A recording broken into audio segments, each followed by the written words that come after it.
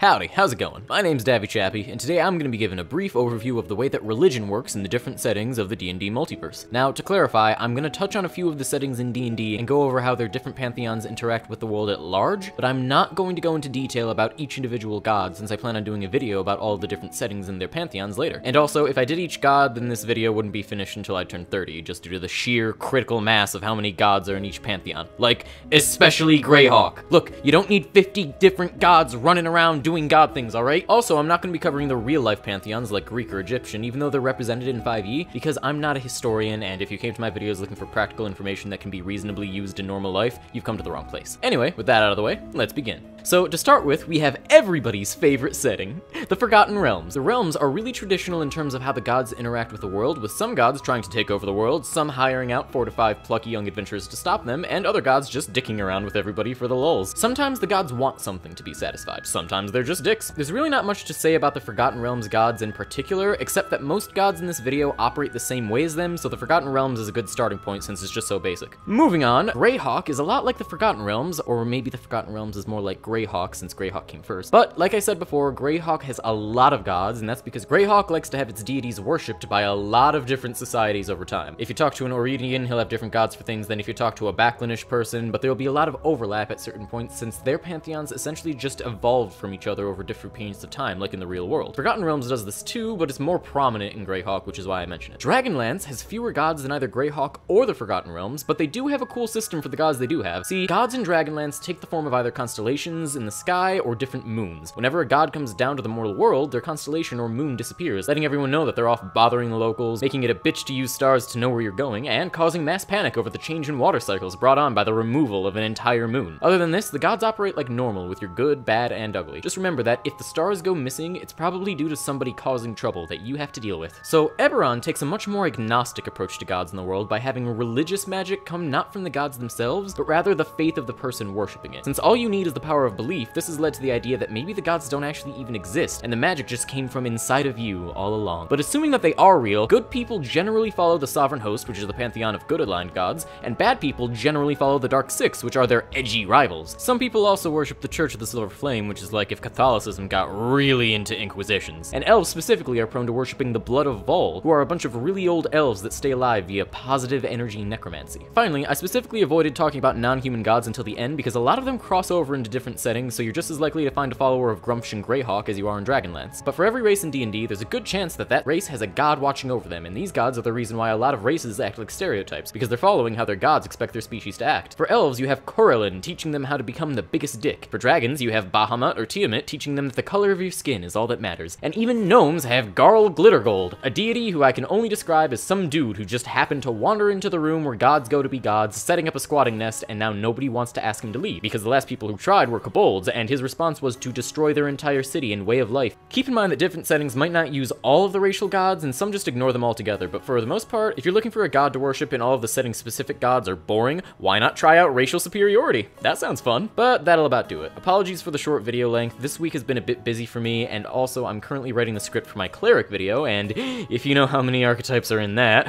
whoo boy do I need time.